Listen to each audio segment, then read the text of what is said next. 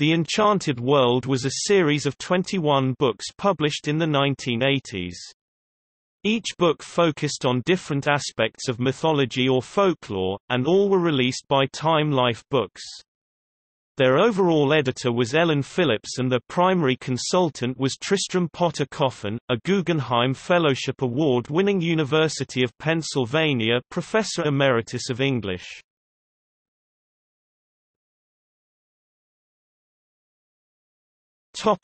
Overview. The volumes in the series were known for their art and the extensive research used in the stories. The books often overlap, for example, while King Arthur and his knights only have one book completely devoted to them, Fall of Camelot, they often appear in other books. Half of Legends of Valor is about them, and they appear in Wizards and Witches, Fairies and Elves, Dwarfs, Spells and Bindings, and Giants and Ogres. A unique part of the series was that its books were written as stories, taking place from an in-the-universe perspective, presenting its subjects as real people, places, and things. Related to such things having once been real, a common thread through several of them was its documentation of the alleged decline of magical things from when the world was young to the modern day. The subjects, dragons, dwarfs, giants, are presented as being potent and strong at the dawn of time, but magical creatures grow weaker and eventually disappear as humans spread and demystify the world, though there is always the promise that the magic will return once again.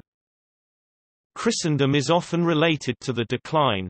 Though the Enchanted World describes it as humankind's greatest shield against those magics and beings of magic that would prove hostile to it, it proved detrimental even to good magic as people ceased to believe in the old gods in favor of Christ. According to the series, this was because Christianity was centered around a God of reason and that it promised a clearly defined universe of order and stability, a universe where there could be only one God.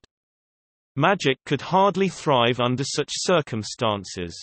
It continued to exist either in opposition to Christianity or, more often, in connection to in-between places and in-between things. The series states that magic had always had a strong connection to things that were neither one thing nor another because as neither one thing nor another, such things could escape definition and be more than what they appeared. The popularity of the Enchanted World series was followed by the Mysteries of the Unknown series.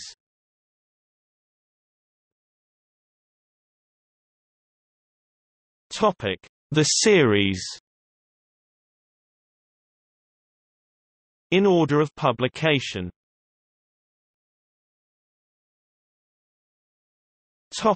Wizards and Witches.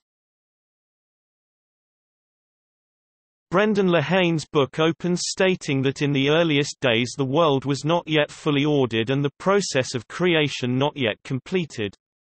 Since reality was fluid, it was relatively easy for mighty wizards such as Finland's Vainamoinen, Taliesin, Manannán mac Lir, Math the Ancient and Gwydion to cast their magic. Magic in those days was almost instinctual and inborn, it was an art. Those days ended with Merlin, the last and greatest of the old wizards. Famous for his aiding King Arthur and the realm of Camelot when he withdrew from the world, magic itself began to withdraw and the wizards retreated from human sight. As a result of Christianity clearly setting and defining the world, the use of magic became much more difficult and even dangerous. It was difficult because it was no longer an art to be understood instinctively but a science that required years of study. It was dangerous because to challenge the order of reality was to challenge God, the author of that reality, and, more often than not, the only being willing to aid a wizard in such an effort was Satan himself.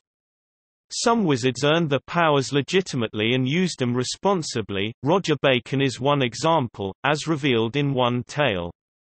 Others, such as Michael Scott, gambled their souls by attending the Scholomance, the school of black magic.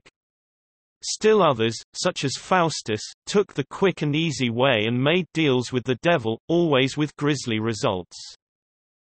Concurrent with the scholar wizards were their more humble cousins, the witches. Unlike their male counterparts, their magic retained links to the natural world. Some witches were good and were called white witches, cunning folk, and fairy doctors. They tended to be good Christians and they used their powers for good. Their spells were often indistinguishable from prayers. The white paternoster is just one example. They were needed to counterbalance and oppose their evil sisters who used their powers for the sake of greed, revenge, or even just cruel pleasure. They more often than not placed themselves in the service of the devil and served as his perfect followers. The witches' Sabbath was their chief pleasure. Lehane closes that as time marched on and witches retreated from humankind, their magic was forgotten and relegated to stories for scaring children. Even so, their ancestors, the sleeping wizards, are still alive and waiting for the time to awaken. The book contains 143 pages and is divided into the following 3 chapters, which each contain sub-chapters and sidebar stories. Cover, illustrated by James C. Christensen. Contents, illustrated by Arthur Rackham. Chapter 1, Singers at the World's Dawn, PG.6. Tamarin's Bride Quest, PG.9. Life Songs in the Lands of the Dead, PG.11. The Island Enchantress, PG.13. Wizard of Kiev, illustrated by Ivan Bilibin, PG.21. A Realm in the Balance, PG.35. A Blade for Britain's King, PG.36. The Welsh Enchanters Fosterling, illustrated by Kinoko Y. Craft, PG.40. Chapter 2, Masters of Forbidden Arts, PG.56. The Provençal Prophet, PG.64. Tallytelling Cards, PG.67. Diviners of the Far North, PG.71. The Black School, PG.73. Legions of the Night, PG.75. Tidings of the Heavens, PG.88. Chapter 3, The Shadowy Sisterhood, PG.96. Workaday Witchery, PG.99. A Soft-Footed Servant, PG.100. Golden Maid in a Stony Cage, PG.103. A Silent Spy, PG.106. A Raucous-Voiced Herald, PG.107. Snaring an Earthbound Demon, PG.108. The Witch's Garden, PG.110. The Secret of Flight, PG.112. A Pair of Sinuous Helpers, PG.115. Belled and Beribboned Dancers, PG.119. A Cache of Charms, PG.120. Haunter of the Birch Forest, PG. 122. Index, illustrated by Arthur Rackham. Topic: Dragons. Dragons opens recounting the legends of Apep, Tiamat, Jormungandr, Nidhogger, and Typhon.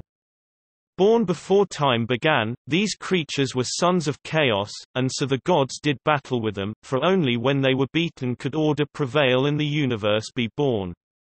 Across various cultures, the same told was told with Set and Ra, Marduk, Thor, and Zeus playing the same role. The gods ultimately did prevail and these cosmic dragons were destroyed, but the fight was not yet over because they left descendants with whom mortals would do battle. Cadmus's dragon was one example. Chinese dragons and other Asian dragons were an exception to all this. Unlike their Western cousins, they never lost their semi-divine status and, again unlike them, they were mostly benevolent. The creator goddess Nu Kua was herself partly dragon, and the emperor of China sat on the dragon throne. The dragon kings governed wind and water, and for the rain they sent the Chinese people loved them. No such love was present for European dragons. While not always evil as seen with the Laidley worm, dragons were nearly always a threat, and even when they were not, they guarded treasures that man sought, whether gold or water or something else. They had to be destroyed, and Christianity, the hammer of the dragon race, proved one of the most powerful weapons against them because it promised a world in which dragons, creatures of appetite, could have no place.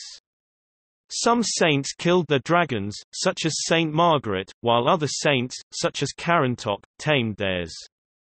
Regardless of the good intentions of men like Carantoc, however, peaceful coexistence between man and dragon was almost impossible, as the tale of Saint Martha and Tarasque shows. The Dragonslayers rose up to destroy them as well. Saint George is the most famous example. A dragonslayer could expect to win gold, women, and everlasting glory, but it was usually a quest for survival.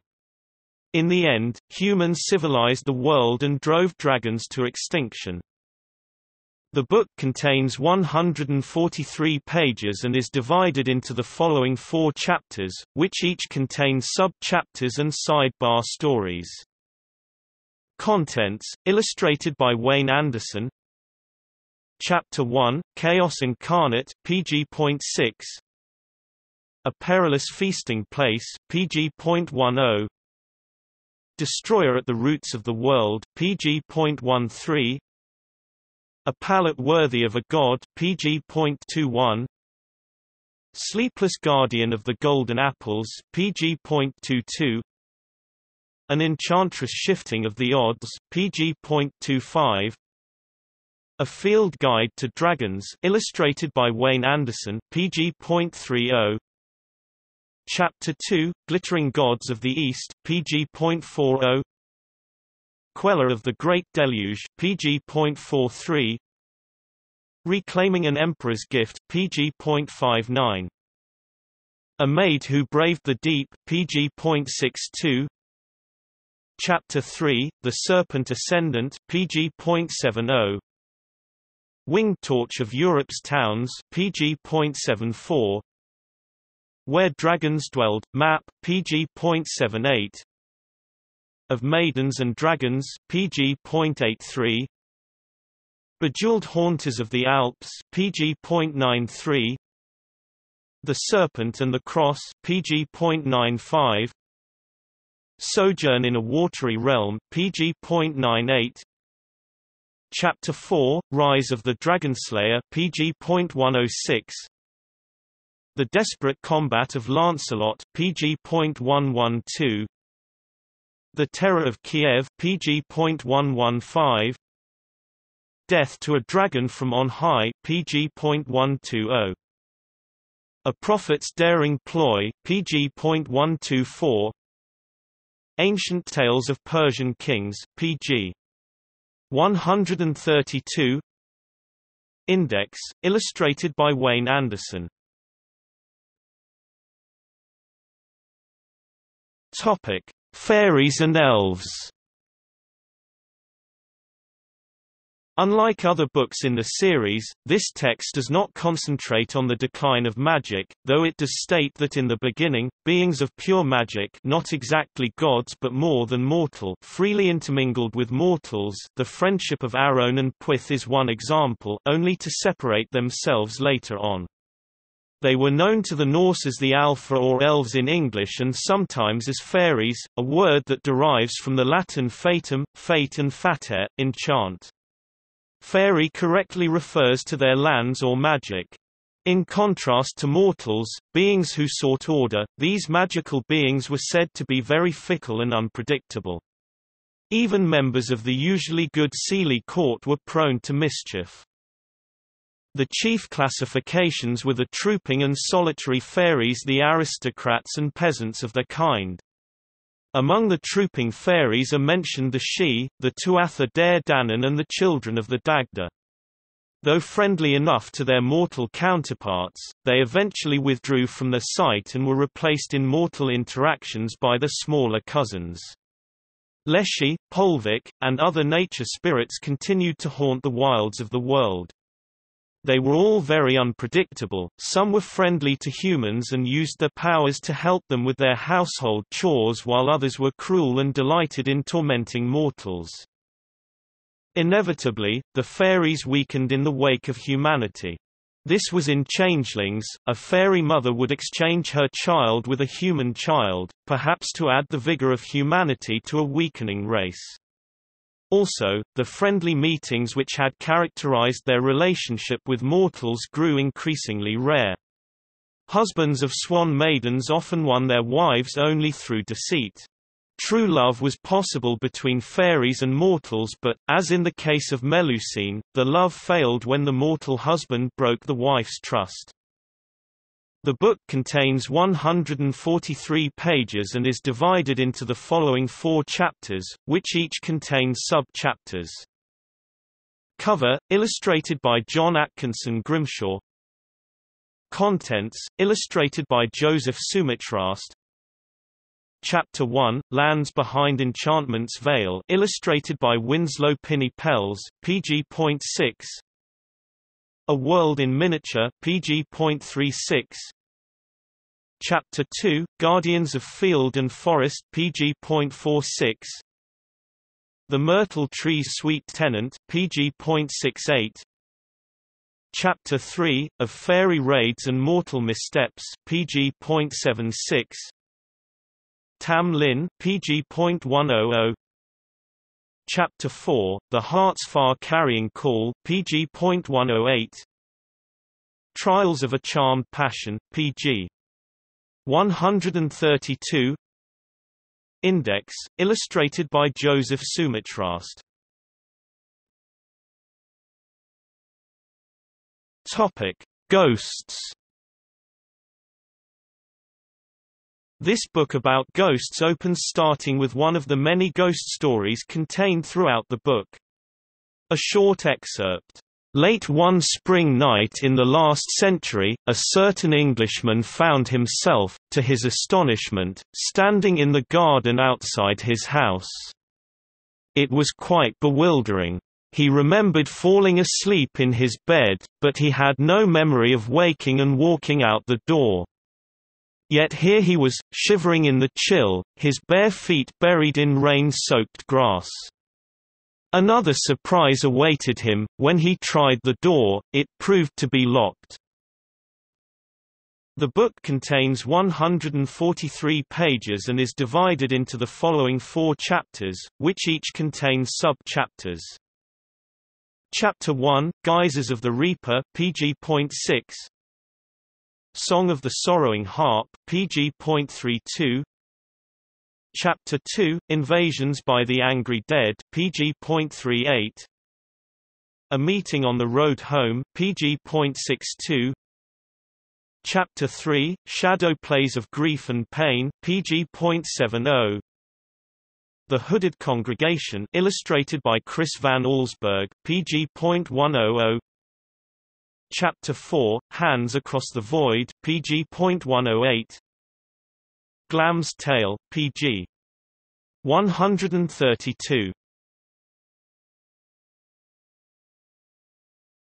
Topic: Legends of Valor. Written by Brendan Lehane, Legends of Valor centers primarily on Cuchulainn and the world of the Ulster Cycle, and later on King Arthur and the matter of Britain. Other heroes briefly mentioned are Perseus, Sigurd, and Roland from Greek myth, Volsunga Saga, and the matter of France, Song of Roland, respectively. In detailing the life of Cuchulainn, Lehane writes that in the early world, tribes needed champions to protect them and lead them in battle. The king could not risk his life, so in his place a hero fought and were the jewels in a king's crown. It emphasizes that heroes were often born to gods and mortal queens. It was not given to peasants to sire or spawn heroes. Such men were warriors and were expected to be fierce and savage. Their lives were short, bound to vows of vengeance and the cruel demands of honor. The life of Irish hero Cuchulainn is retold, and with it, how while there were other men of the Red Branch, he proved himself the greatest champion of Cruthor mac Nessa, king of Ulster. Cuchulainn, the son of Lu, fought bravely for his king and became a warrior without peer, although he was killed by Maeve, who tricked him into breaking his various vows or gays. After Cuchulainn's death, Ireland was plunged into chaos, though later, as the Fenian cycle told, order was restored. Leading men milder and more civilized, but just as valiant, High King Cormac Mac Art and his Fianna protected Ireland from invasion. Even their conflicting vows could spell doom, as when Grianne betrayed her husband the king by sleeping with his champion Diarmid. The rest of the story centers on the Brotherhood of the Round Table.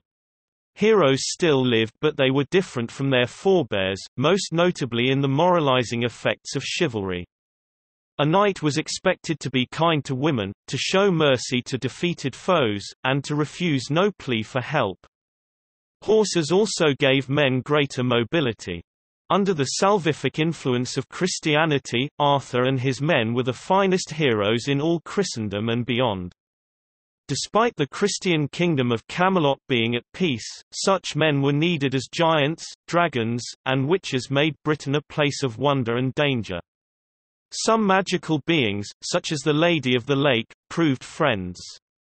However, those who would harm the innocent were kept at bay due to Arthur's knights, chief among them Lancelot, the lady's son. Unfortunately, Lancelot's love for Guinevere, Arthur's queen, would bring down Camelot, which was already grievously exhausted by the Grail quest. In searching for the Holy Grail, the Knights of the Round Table did prove themselves the very best heroes of all times, but the loss of so many good men in the quest crippled Camelot and left it vulnerable to decay from within. Arthur's bastard son Mordred, in the end, destroyed the perfect world his father tried to create, though it is promised that one day, Arthur will return. The book contains 143 pages and is divided into the following 4 chapters, which each contain sub-chapters. Contents, illustrated by Alicia Austin. Chapter 1, Lords of the Chariot and the Spear, illustrated by Anna von Gilbert, Leo and Diane Dillon, PG.6. A Champion's Schooling in Another World, PG.34. Chapter 2, The Cruel Demands of Honor, illustrated by John Jude Palencar, PG.42. Treachery of the Nibelungs, PG.64. Chapter 3, Brotherhood of the Round Table, PG.74. Warriors in a World of Wonders, PG.100. Chapter 4, The Noblest Quest of All, PG.108. The Great King's Final Battle, illustrated by John Mulcaster Carrick, PG. 132. Index, illustrated by Alicia Austin. Topic: Night creatures. This book opens with one of many stories in the book about creatures of the night. The first story is an old Danish tale. Following is an excerpt. Within this hall, hearths and torches blazed warm and bright, and drinking horns passed freely among the warriors of the Silding clan. Bards intoned the praises of their chieftain, Hrothgar, the valorous king. Harpists sang of warmth and light. Outside the hall, however, solitary in the cold and dark, another kind of being walked. Although manlike, that being was no man. Huge and hairy, it shambled through the night mists of fell and fen, its claws scrabbling from time to time in the dirt as it tore at its hapless prey, hares, ferrets and other small beasts. The book contains 141 pages and is divided into the following 4 chapters, which each contain sub-chapters. Cover, illustrated by Matt Maharan. Chapter 1, Perilous Paths Through the Dark, PG.6. A Reckoning with the Fianna's Ancient Bane, PG.30. Chapter 2, Visitations from the Realm of Shadow, illustrated by John Jude Palencar, PG.38. Charting the Kingdom of Dreams, illustrated by Willie Glassauer, pg.62. Chapter 3, Blood Feasts of the Damned, illustrated by Anna von Gilbert, pg.72. Nightstalker of Croglin Grange, pg.98. Chapter 4, The Way of the Werebeast, pg.108. The Fox Maiden, pg. 132. Topic: Water spirits. Water Spirits opens with the story of man who saved the life of a mermaid who promptly blessed him with the power to heal and to break witchcraft and cursed him so that every generation one man from his family would drown. This was done to illustrate people's fear of the sea as a mysterious and fickle place that could from one moment give life and in the other death. Water was hailed as the source of life. The Hindus worshipped the Ganges under the name of Ganga. Mimir's well gave Odin his wisdom. The Nile and the Jordan River built civilizations, and everywhere people sought the fountain of youth. Water Spirits then points out that the creation myths of many cultures imagine the universe coming out of the watery deep and that many cultures recalled a time when the world was washed clean of sinners by the Great Flood. Humans began taking the initiative in sea quests, however, as seen with Jason and his Argonauts. He was faithful to the gods and led a crew of heroes across the Mediterranean, Aegean, and Black Seas. Regardless of his initial faithfulness to the gods, those same gods destroyed Jason but turned the Argo into a constellation. That was a testimony to how fickle the gods could be, because sea gods were viewed in relation to their seas. Poseidon, for example, was as arbitrary as the enchanted seas and magic islands he ruled. On the contrary, the kinder Ea came from the calmer Persian Gulf to teach men civilization and agriculture, whilst the consistently cruel Rawn ruled the volatile North Sea. The gods would lose their strength, however. In Christian times, sailors no longer worshipped the sea gods but still lived in fear of the sea's power. For example, ships were still launched on Woden's Day, Wednesday, and not, for example, on Thor's Day for fear of storms and thunder. Figureheads replaced the oculi, or eyes, of Greek triremes, but the function remained the same: keep a lookout for evil. Anointing a ship with wine replaced the pagan custom on smearing ships with animal and even human blood.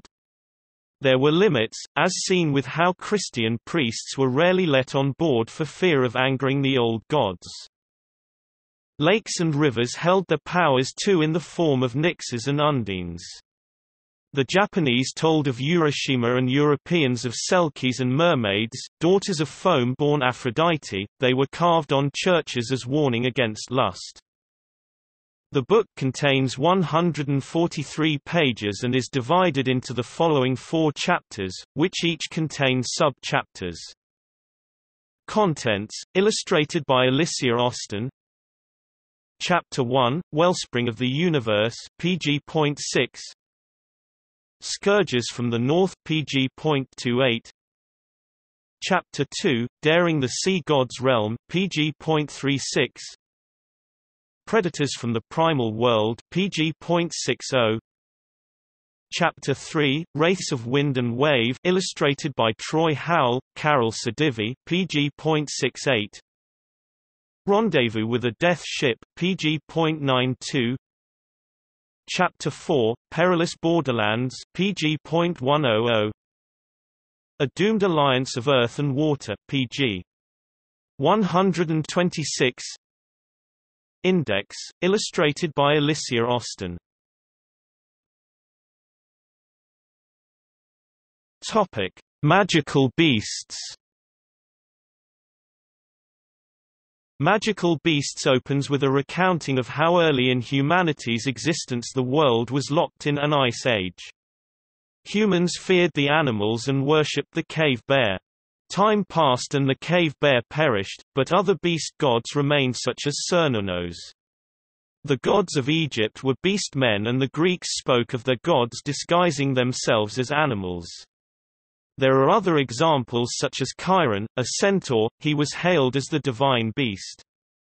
There came the day, however, that Pan, the goat god, died and the beast gods' decline began. This was seen in how animalistic Fomorians of Ireland had lost their magic and were forced to ruling with brute force. They and Valor, their king, were rooted by his grandson Lu of the Long Hand, champion of the ascendant Tuatha de Danann. Magic was dying as Europe was Christianized, but there were other places in the world such as Asia where magic yet held sway and dog men, monopods, and blemmies. It also recounts that many flying animals, both mundane and magical, commanded respect for reason that they were able to escape the mundane world by flight. Pegasus, the roc, chimeras, firebirds, the phoenix, and even ordinary birds like the raven in mythology and the robin were revered. Other flying animals were also known such as griffins, harpies and tengus. Of all magical beasts, however, the unicorn was the most respected.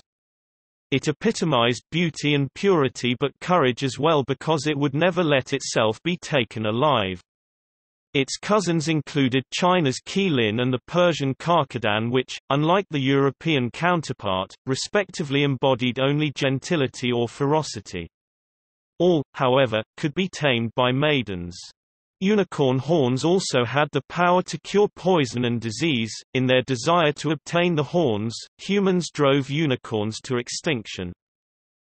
The text mentions other beasts such as the matacore, myrmecolion, baromas, basilisk, and periton.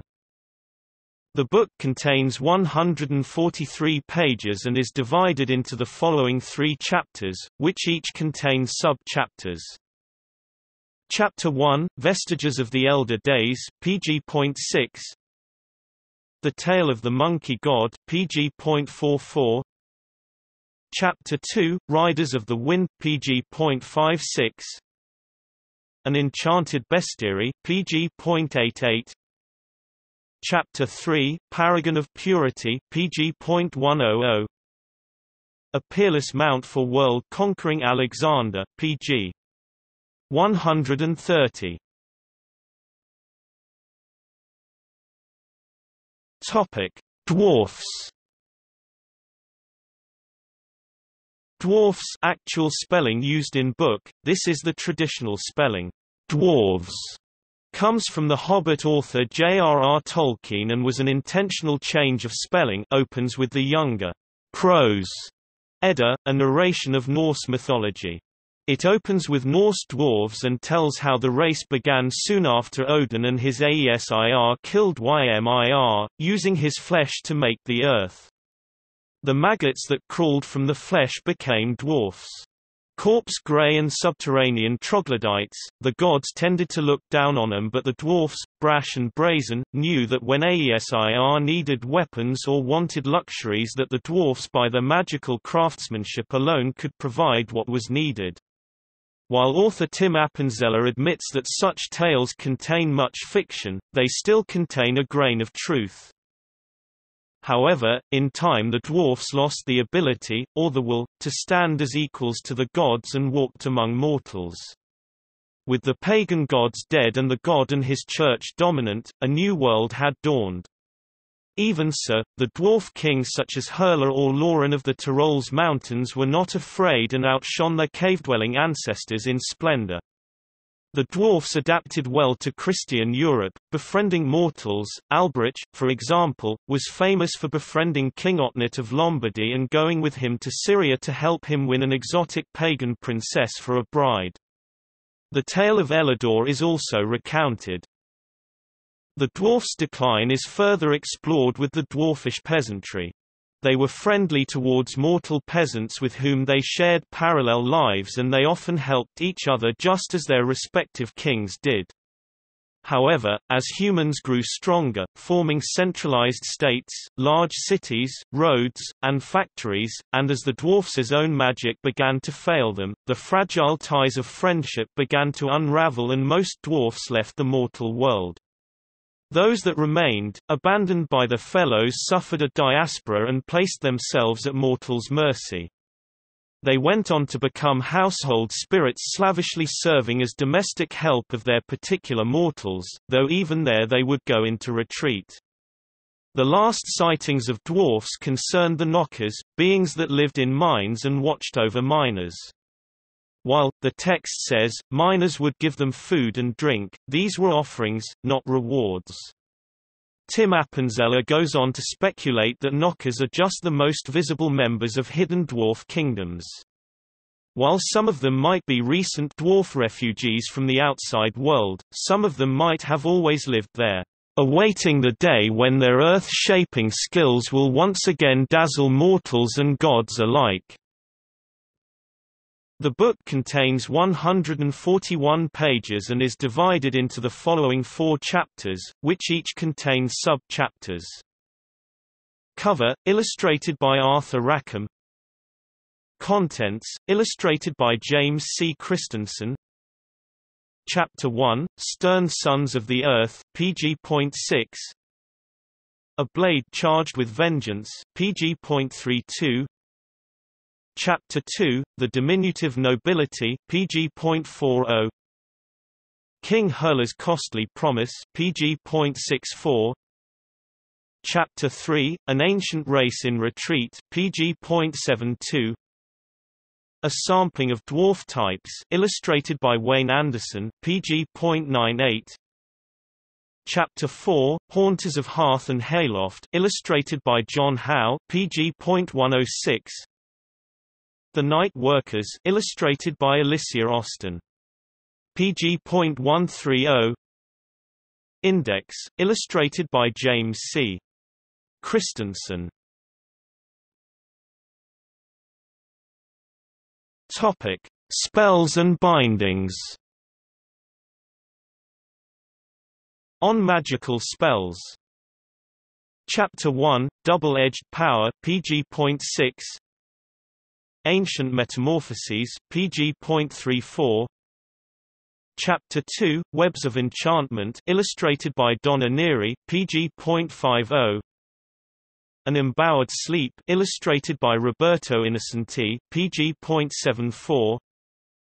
Chapter 3, Deliverance from Magic's Coils, illustrated by Anna von Gilbert, Alicia Austin, Julich Heller, PG.88. A Spell-Shackled Devotion, illustrated by Julich Heller, P.G. 124. Topic: Giants and Ogres. Giants and Ogres opens by stating that at the dawn of time, the giants were the mightiest of beings, creatures whom even the gods feared. It cites the legends of Og, Orion, Cronus, and Ymir, and shows that in those earliest of days, giants were indeed wielders of incredible size and strength. However, these princes of the cosmos were also superior to the gods, their children, in authority, wisdom, and magic. In fact, it was from the giants that the Greek and Norse gods had to wrest their dominion.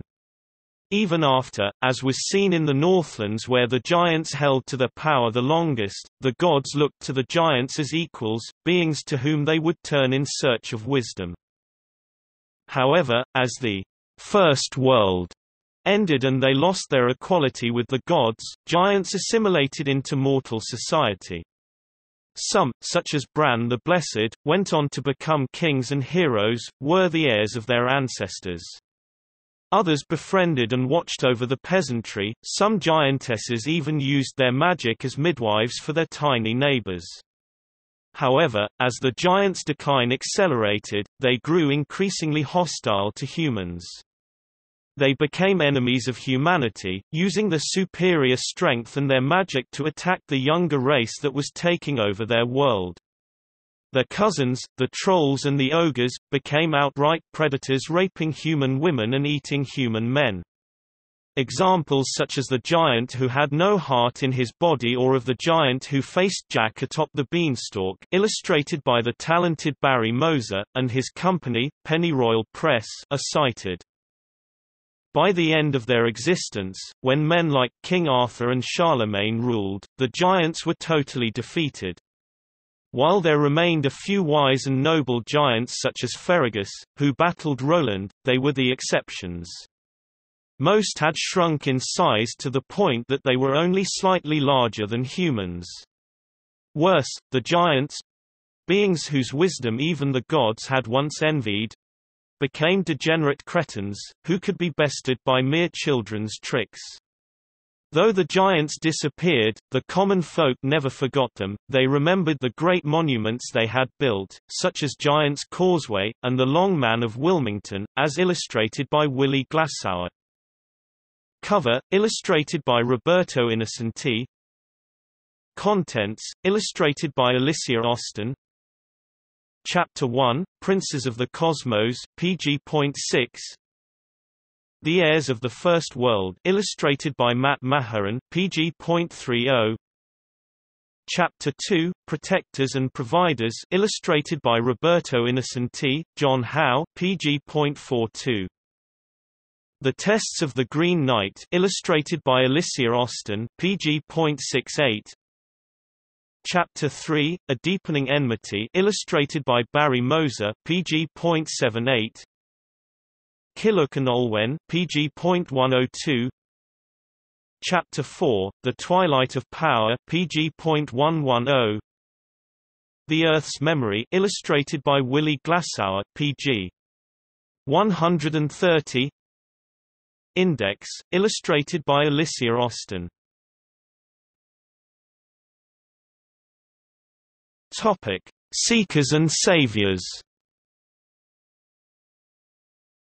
Tales and beliefs about the adventures of explorers, heroes, and damsels. Chapter 1, Under the Wing of Magic, illustrated by Michael Haig, pg.6. An Undying Guardianship, pg.32. Chapter 2, Tests of Love and Loyalty, pg.48. A Slave Maiden's Eye for Evil, pg.78. Chapter 3, Strong Arms, Sturdy Hearts, pg.96. The Quest of the Fair Unknown, pg. 122. Topic: Fabled Lands. About mythological places. Contents, illustrated by Michael Haig. Chapter 1, Journeys into Wonder, pg.6. An Enchanted Archipelago, pg.32. Chapter 2, Realms of Eternal Night, pg.48. Daring the Dark, illustrated by Willie Glassauer, pg.76. Chapter 3, A Parting of Worlds, pg.90. The Countess of the Fountain, pg. 120. Index, illustrated by Michael Haig. Topic: Book of Christmas. Brendan Lehane's Book of Christmas opens with a brief retelling of the nativity story told in the Gospels of Luke and Mark. It recounts Mary and Joseph going to Bethlehem and the birth of Jesus Christ, but states that the pattern was already set. The fact that the birth of Jesus, the Son of Righteousness, is celebrated in December is no accident. There are many winter festivals. Most people worshipped the sun as a god and so were afraid when winter came and it seemed that the life-giving sun grew weak, thus they celebrated the solstice, the winter day when the weakening sun regained its strength. In fact, many Christmas traditions have their roots in pre-Christian traditions, but it was the birth of Jesus that made a season of fear into a season of hope. Such fears are mentioned in tales of animal and even human sacrifice meant to appease the pagan gods such as Odin in hopes of surviving winter. Christmas was also said to be the time of the dead, as it was the time when the whole world seemed to die and was an undefined in-between time. It was only right the ghosts and monsters rise up against mortals. Similarly, the Wild Hunt and its various leaders are recounted, various heathen deities such as Berkta and Gwynap Nudd being cast out by the former worshippers in favor of the Christian god whose mortal birth those worshippers celebrated. However, while winter could be terrifying, Lehane asserts that most Christians were not afraid. They celebrated a topsy-turvy Christmastide with mummers and plays and feasts led by the abbot of Mesrule. Christmas was a time filled with old magic when animals could talk and nature spirits abounded, but followers of the new religion saw nothing strange in keeping their ancestors' pagan traditions alive.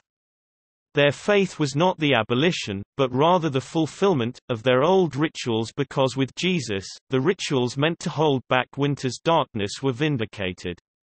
Lehane states, "In the child born at Bethlehem, they had the promise of spring in the heart of midwinter, the divine gift of a bright, cleansing flame to drive away the dark."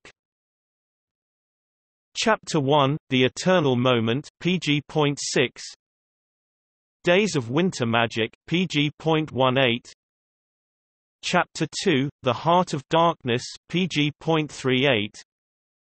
The Midnight Battle, pg.62. Chapter 3, Summoning the Sun, pg.78. The Songs of Christmas, pg.104. Chapter 4, The Light Triumphant, pg. 128.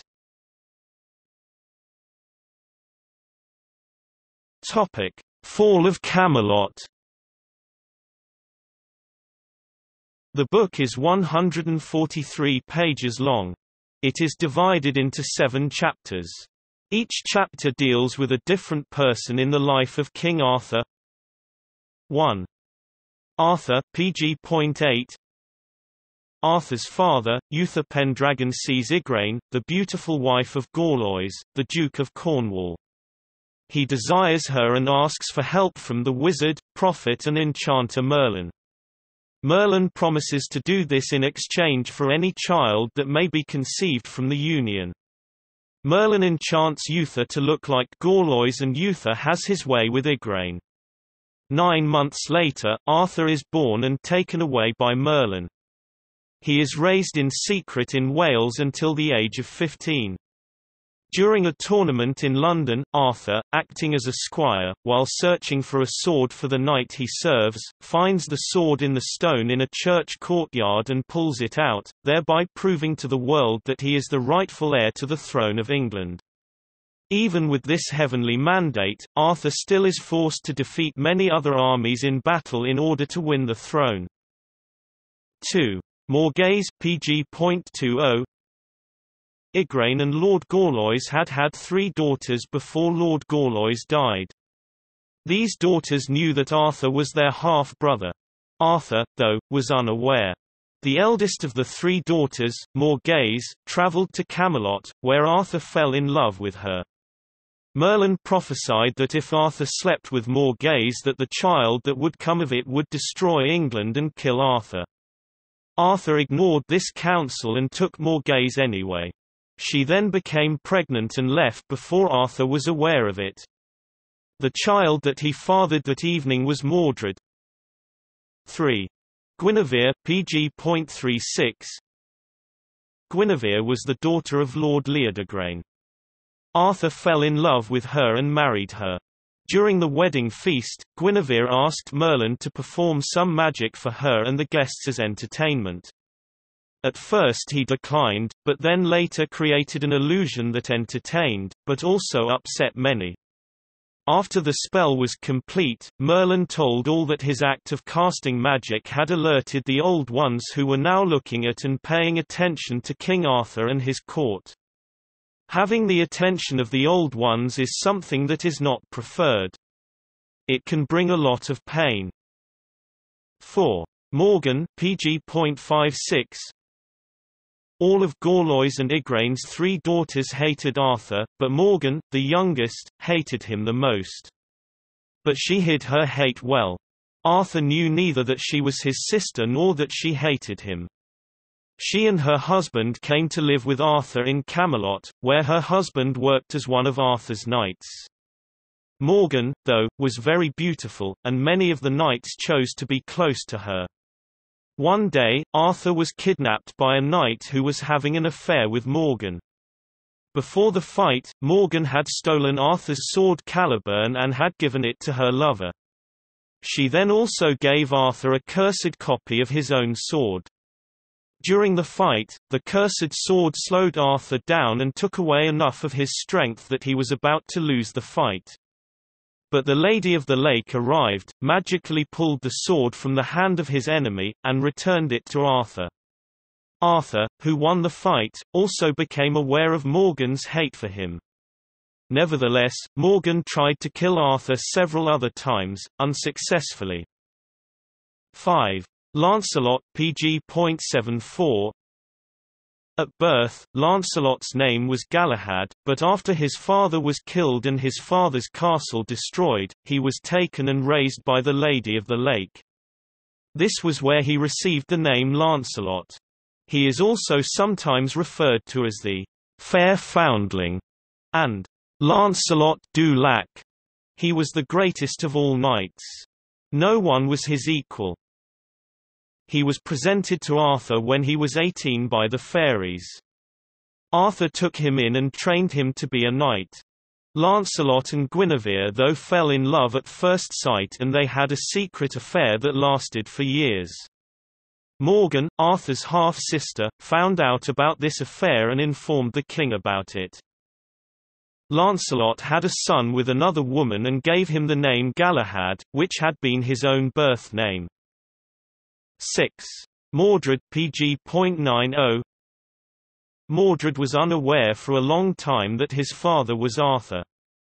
He came with his mother Morgase and lived in Camelot, where he eventually became one of Arthur's knights.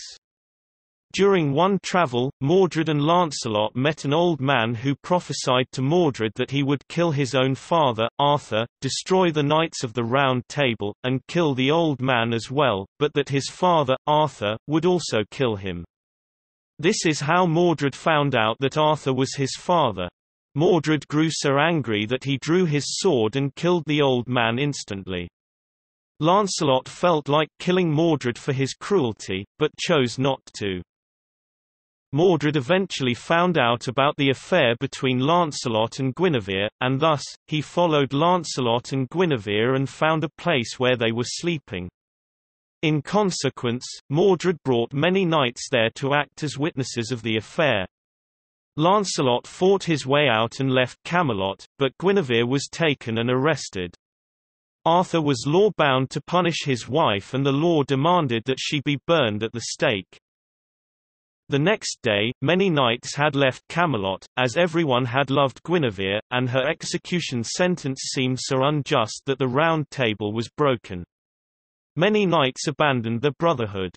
The two knights who were ordered to tie her to the stake and burn her refused to wear their armor to do it. They did not agree with the sentence either, and refused to obey it as knights.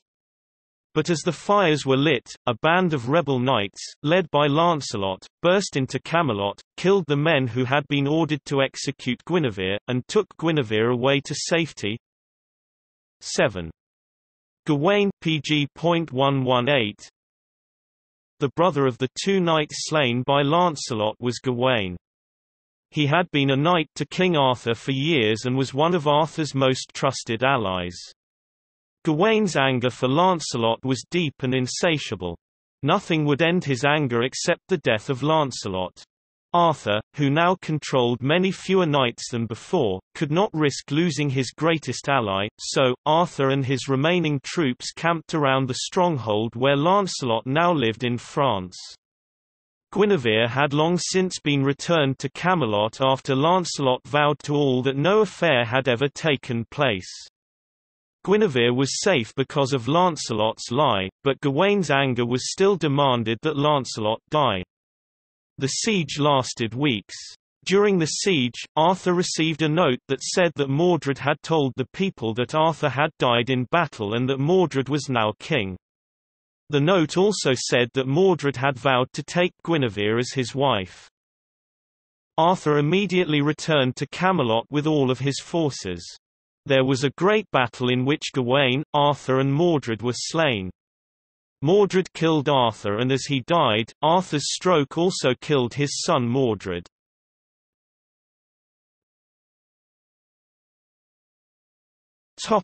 Magical justice.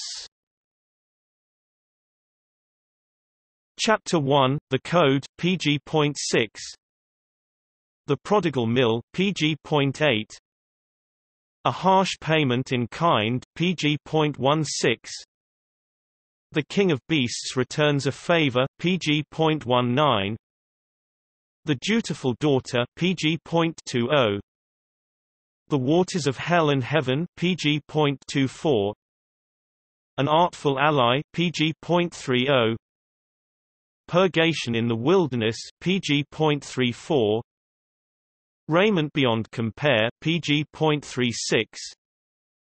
The Beggar's Bride, pg.40. A Quest for Expiation, pg.42.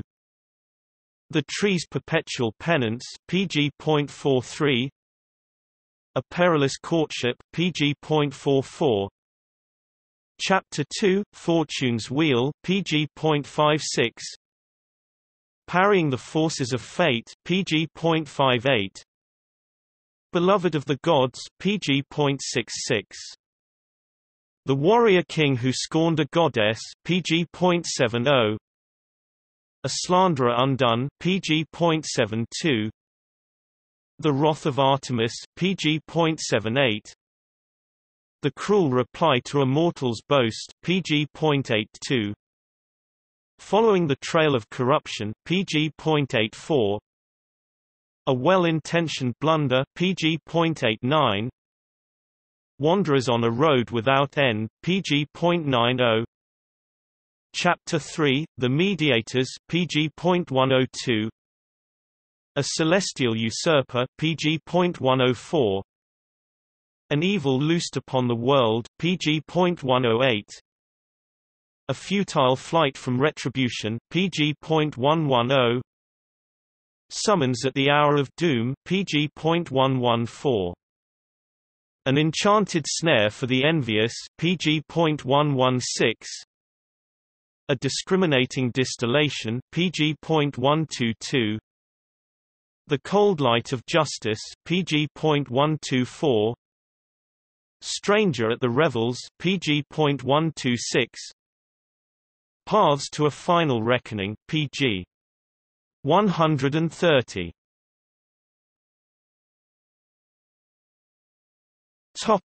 Lore of Love. Chapter 1, Destiny's Playthings, pg.6.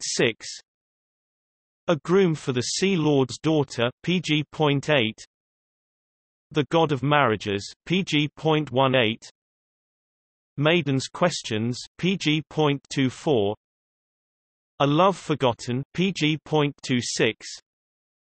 The Cursed Embrace, pg.32. A Rendezvous in Dreams, pg.36. Chapter 2, Blighted Passions, pg.50. An Aztec Couple's Reunion, pg.52. Recipes for Romance, pg.58. The Stone Avenger, pg.60. The Pot of Basil, pg.64. The Tale of a Demon Bride, pg.68. Vanity's Reflection, pg.74. Doomed Trysts, pg.76. The Obsession, pg.78. A Warlock's Comeuppance, pg.84. An Ill-Starred Mating of Earth and Sea, pg.86. Chapter 3, True Love Triumphant, pg.96. The Soldier and the Saracen Maiden, pg.98. Rescue from the Underworld, pg.108. Travails of an Indian Queen, pg.110. The Enchanter's Snare, pg.120. Deathless Devotion, pg.122.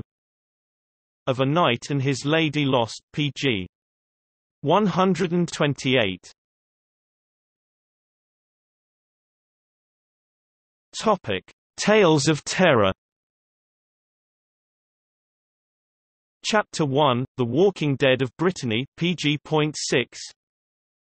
Chapter 2: An Implacable Army, pg.22.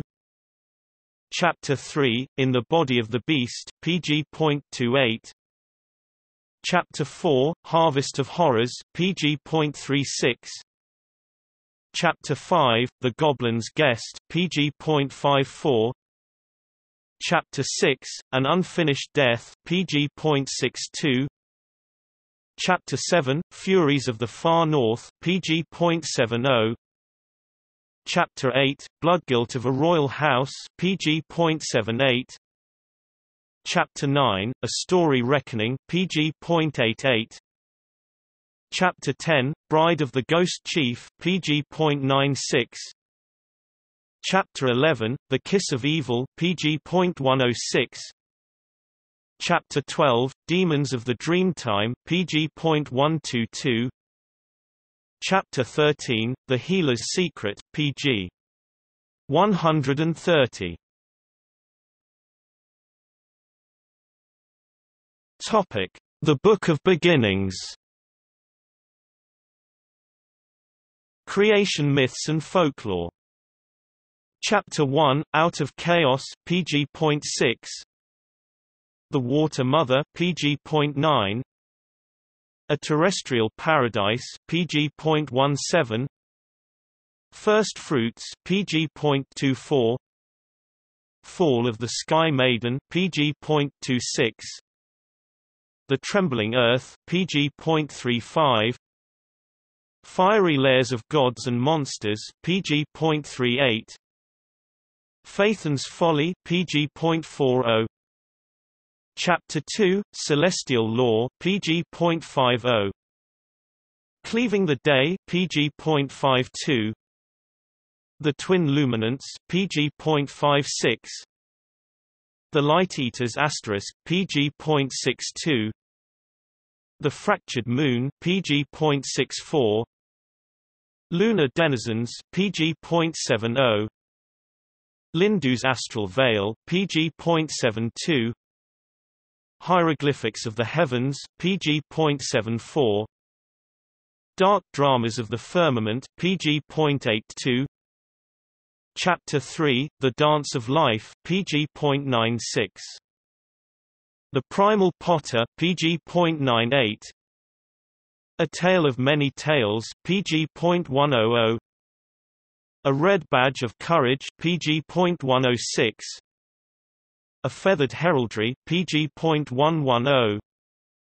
The Fox and the Fishes, pg.112. A Muddy Metamorphosis, pg.114. A Glorious Genesis, pg.116. The Garden of the Gods, pg.118. Bequest of a Golden Stranger, pg.124. Noah's Miraculous Voyage, pg. 130. Topic: The Secret Arts. Chapter 1: The Power of the Word, pg.6. The Secret Script of Egypt's Priestly Mages, pg.8. Inscriptions charged with occult force, pg.15. A Hoary Charm from Magic's Morning, pg.17. A Calligraphic Cure for Stomach Pains, pg.22. Chapter 2: Decoding Destiny, pg.24. Revelations Writ in Flesh, pg.27. An Arithmetical Talisman, pg.36. Mother of All the Triads, pg.37. Ghostly Replicas Presaging Doom, pg.39. The Esoteric Number, pg.40.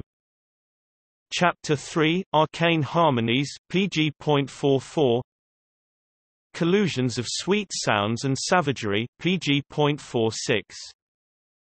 A Demon Army Put to Flight, PG.54.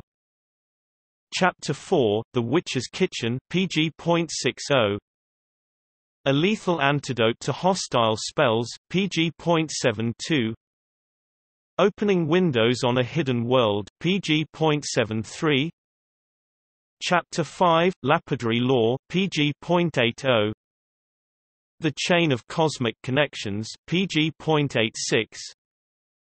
Living Liquid Turned to Stone, PG.89. A Sage's Golden Quest, PG.94. Chapter 6, Mirrors and Metals, PG.100. Trapped in an Enchanter's Web, PG.109. A Romany Ritual to Catch a Thief, PG.110. Chapter 7, A Magician's Arsenal, PG.114. Defenses Against Spiritual Assault, PG.124. The War Between Light and Darkness, PG. 132. Topic: Gods and Goddesses. Chapter 1, God-Kings of the Nile, PG.6. Chapter 2, The Passions of Olympus, PG.30. The Morrigan Spectral Queen of War and Its Wake, PG.62. Chapter 3, Denizens of Eternity, PG.70. A Tale of Radiance Reborn, PG.90. Chapter 4, Prideful Rulers of the Elder World, PG.100. Doom Unleashed, PG. 126. Topic: How the series was advertised. The Enchanted World was advertised with a series of commercials transmitted either in first-run syndication or during late-night television programming. The first of these known to be transmitted featured 4 people who described themselves as being in touch with the Enchanted World. 1. Susan Hammett, who called herself an authentic witch. She began the first commercial by saying, "People think that witches only exist in fairy tales. I'm living proof that we're real and still around today. In fact, I'm from a long line of witches." 2. Littany Burns, a self-styled clairvoyant. Her statement was, "Ever since I was a child, I've been able to see things that aren't visible to ordinary senses. So ghosts are nothing new to me. I've seen them many times." 3. Olga Hayes, a tarot card reader. According to her statement, "The tarot cards are over 500 years old. With them, I can tell a person's future. I can also tell what they were in another life." And 4. Wayne Wiseman, a self-styled psychic and the only male participant in the commercial. As he phrased his contacts with the Enchanted World, "There are times when I find myself in another world. He here faced the camera more directly, I'm actually there. A lot of people have this power. They just have to develop it." At least 2 of the later commercials featured actor Vincent Price, well known for his frequent roles in horror films. The first of these, which featured a series of animals, first a rabbit, then a crow or a raven, then a frog, then a cat, transforming into each from the last through special photographic effects, had him, as the narrator, exhorting viewers, "Enter the Enchanted World." At the end of this commercial, the cat transformed, again, through special photographic effects, into a human, specifically, self-styled authentic witch Susan Hammett from the previous commercial, who pointed out, "After all, how can you be sure witches don't exist if you don't know what one looks like?" In the second, Price was shown on camera promoting the series and reading at least one of the books by candlelight. At one point, a gust of wind from an open window blew out the candle, which Price relit with a match.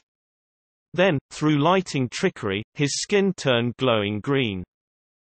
All the commercials ended with announcer Ted Alexander providing a toll-free telephone number for viewers to call, together with a mailing address where payment for each book in the series could be sent after a 10-day trial.